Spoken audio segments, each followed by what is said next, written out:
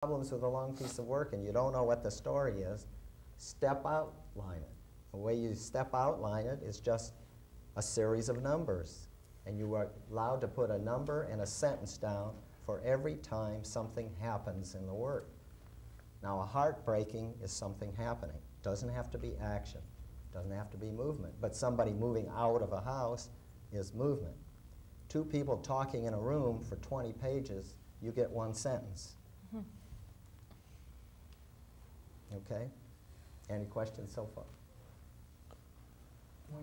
I have one. When you say tell the story, I think a lot of us as writers tend to overdo it the first time. And I think you're suggesting a rather simple, I'm talking about when you're doing the book review that you suggested. Yeah. Rather simplistic statement of who, what his problem is, and where he's trying to go with this, what he wants. Right. Right. Many, many beginning writers, new writers, struggling writers always have 3, 4, 5 ideas that they want to deliver. Yeah, exactly. And I say you find the single driving force in the work and then ring as many changes on that as you want.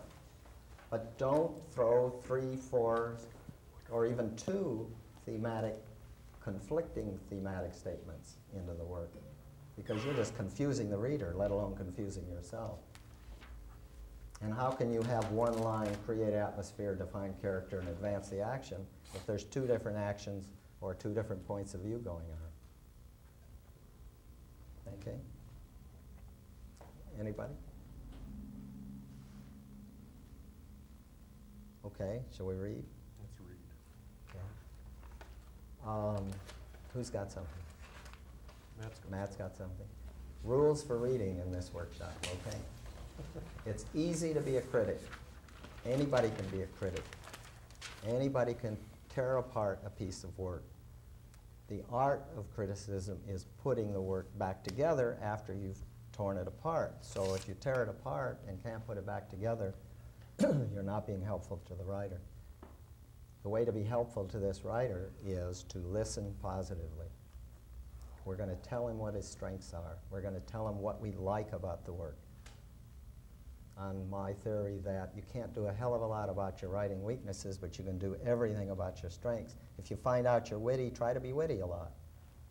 You know, watch yourself in your personal lives, in your social lives. If you bore people, if you notice that every time you walk up to someone, they take 3 steps back, or you hear, or your own eyes glaze over, then you're in serious difficulty.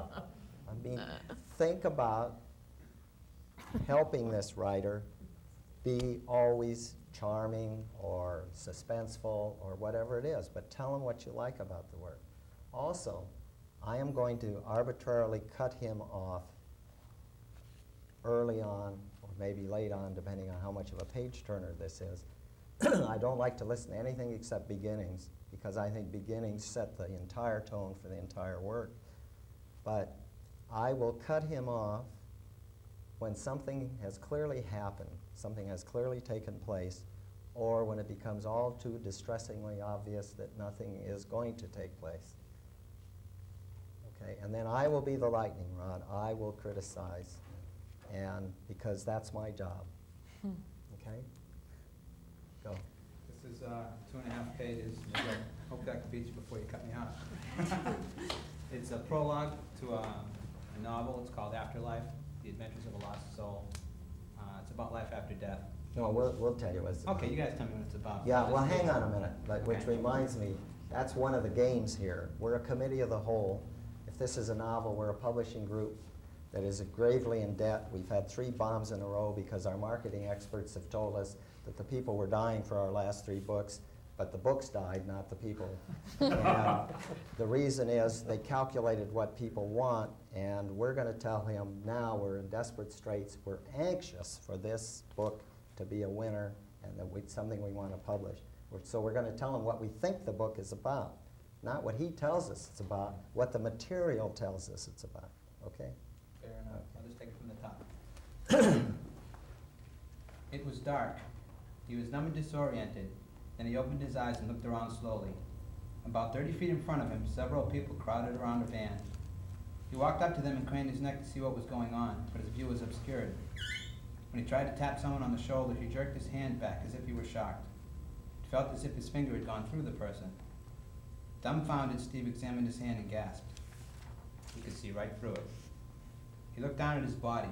It had the same translucent quality, but was otherwise unflawed. He panicked.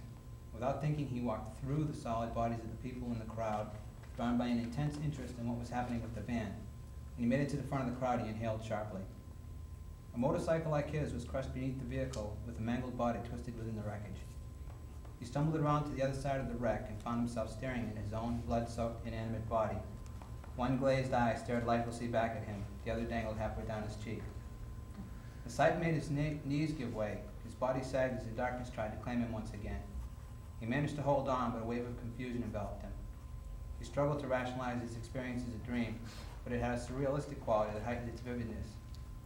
A moment later, the answer became clear. I'm not dreaming, I'm dead.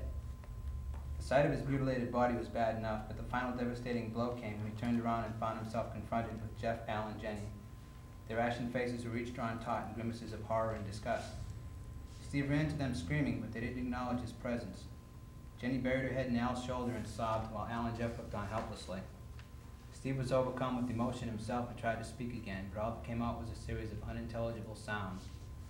His despair quickly turned to anger, frustration, then a wave of hopelessness. His anguish was unsurpassed by anything he could remember. Though he was in emotional turmoil, he had no physical sensations. He cried without tears, feared without chills or dryness of throat. He felt nothing on his skin except a limited sense of touching, as if his whole body were encased in a giant glove. Gone were the textures and temperatures of his normal life. He could feel the pull of gravity holding him down, yet he had no sense of weight, and his perceptions went no further than his emotions. As the initial shock wore off, the full weight of what had happened enveloped his mind like an unwelcome fog rolling in off the ocean. The impact of his revelation was unbearable, especially when he thought about the people he loved, particularly Heather. His heart went out to her more than anyone. The ambulance came and he stared mutely as the paramedics extricated his body from the wreck and put a sheet over it. You don't happen to have the first page of chapter 1? Sure. Do you? Yeah. Give us the first page. Good work.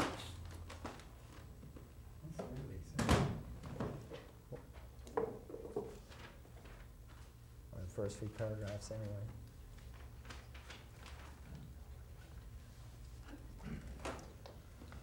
Okay, chapter 1. Cut me off whenever you want. Right. Right.